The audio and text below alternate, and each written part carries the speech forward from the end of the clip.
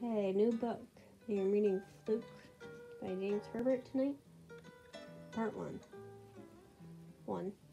The warmth from the sun beat against my eyelids, soft persuasion to open them. Noises crept into my ears and burst through to my consciousness, confusing sounds, a gabble broken by strident pitches. Cautiously, almost unwillingly, I half opened my eyes, sipping them sticky, a soft, moist blue. Through the blur I saw a dark, furry body big as me. It heaved rhythmically up and down, in a contented sleep. My mouth opened wide as a yawn escaped, and my eyes suddenly snapped fully open. Other bodies lay around me, blacks and grays, mixtures of both, some of the coats short and straight, others tufty and curly. A flash of light leapt over me, and I felt sharp teeth nip at my ear. I pulled away with a whimper. Where was I? Who was I? What was I? Smells came to my nostrils, unpleasant at first, and then strangely pleasing. I wrinkled my nose, breathing in the fumes, powerful odors that somehow made me secure. I wriggled my body closer to the other warm bodies, away from the energetic white pests that finally gave up and bounded towards the surrounding wire. He stood up on his hind legs, resting his paws on the top of the wiring, his rump and stubby tail wagging excitedly. A huge pallid hand reached down and he was lifted away out of sight. I whimpered again, this time with shock.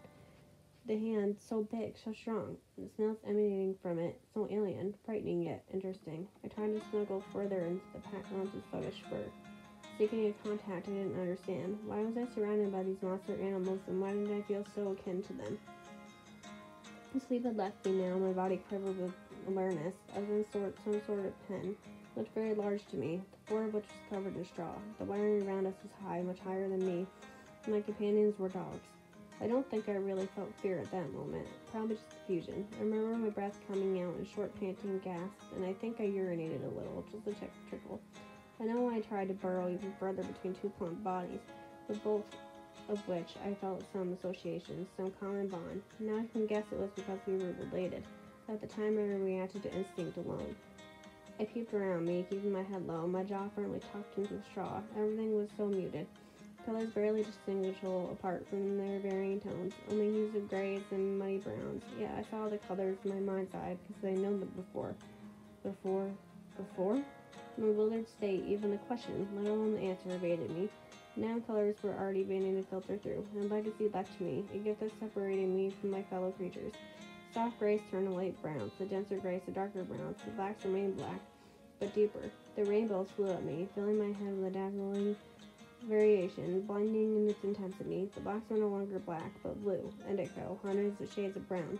Their colors hurt my eyes, and I was forced to close them, yet the sun still stung through, and colors still exploded before me, and then the spectrum took its proper order. The colors found their correct balance, the flashes became subdued, and the tones began to relate to each other. I opened my eyes, and the brief monochrome world had vanished and been replaced by a rich, moving canvas which each color belonged to itself, yet interlocked and shared with its opposite. Even today, I still delight in everything I see, new, surprising colors, revealing themselves without warning, soon to be born freshly before me, only for me to realize they'd always been there, but that I never really looked. The colors are more muted now, but still fresher and more interesting than they've been in the past. I suppose it's something to do with the world being bigger to me. Being closer to the ground somehow makes me closer to nature. Having passed through this curious stage, I neither understood nor appreciated. I began to be a little more adventurous in my exploration. I lifted my head from the straw and stretched my neck upwards. Faces passed by, looking down at me, funny, tender smiles on them. At that time, they all looked the same to me. I couldn't tell male and female apart, nor one individual from another, nor did I know what they were exactly. Strangely enough, I could tell the difference between the smaller giants right from the start, not just from the elders, but as individuals. Several looked down at me, laughing and making strange noises with their mouths, peering expectantly at the taller ones behind. Above these giants, I could see enormous gray brick buildings stretching far into the sky, and the sky itself seemed so blue, so deep and so clear. Sky is the purest thing I've ever known, whether it's the cold azure of dawn, the striking cobalt of day, or the deepest silver, porphyrated blackness of night.